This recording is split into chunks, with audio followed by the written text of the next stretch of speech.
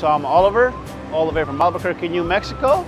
Our name is Uncle Sam's Barbecue, and we do ribs.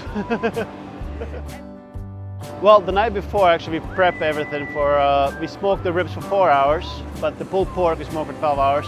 So we put everything in the smokers and get ready for the next day.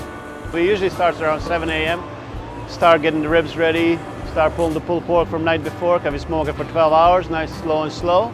And then regular day-to-day basis, smoking ribs, smoking chicken, beef ribs, and pulled pork.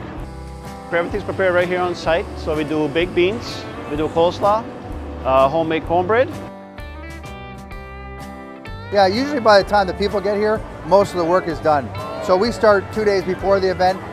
We have obviously set up. It takes us about a day to set up our rigs, and we start cooking basically when we get here. So it doesn't really stop cooking until the end. So we have a bunch of smokers on board our rigs, and we continuously cook all weekend long. By the time they get here, our work is really done, and they're getting the rewards from all our work.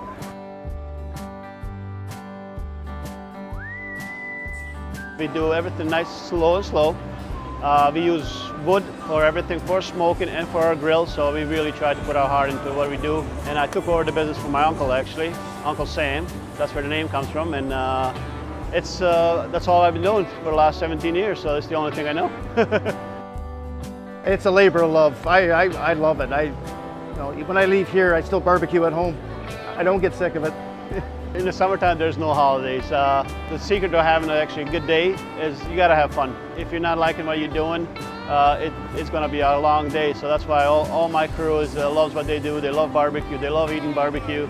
And later in the day, we have a few beers, so it's fun time. Uncle Sam's Barbecue, what do we want?